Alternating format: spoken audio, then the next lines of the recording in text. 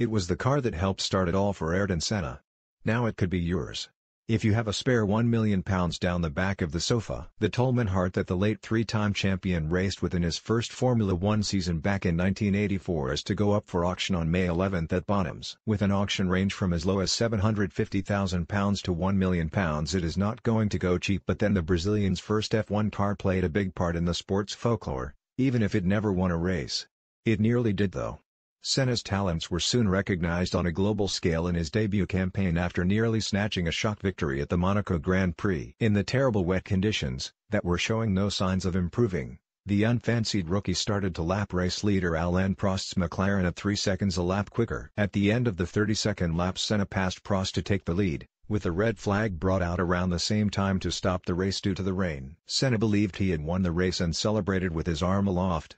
However, F1 rules dictated that the standings were taken from the last completed lap, and this was deemed as lap 31, when Prost was still leading. Senna took his first fastest lap award, but it was scant consolation. Brazil, Ret South Africa, 6th Belgium, 6th San Marino, DNQ France, Ret Monaco, 2nd Canada, 7th Detroit, Ret Alice, Ret Britain, 3rd Germany, Ret Austria, Ret Holland, Ret Italy, DNR Europe, Ret Portugal, 3rd points, 13th final placing, 9th key, Ret, retired, DNQ, did not qualify, DNR, did not race, banned by team. The Brazilian may have been denied one of F1's most famous debut victories, but 1976 world champion James Hunt made sure Senna's announcement as a major player to be reckoned with was not lost. I think we are watching the arrival of Ayrton Senna as a truly outstanding talent in Grand Prix racing, claimed the Brit in his role as a TV commentator at the race. Senna would later go on and win the prestigious Monte Carlo event a record 6 times.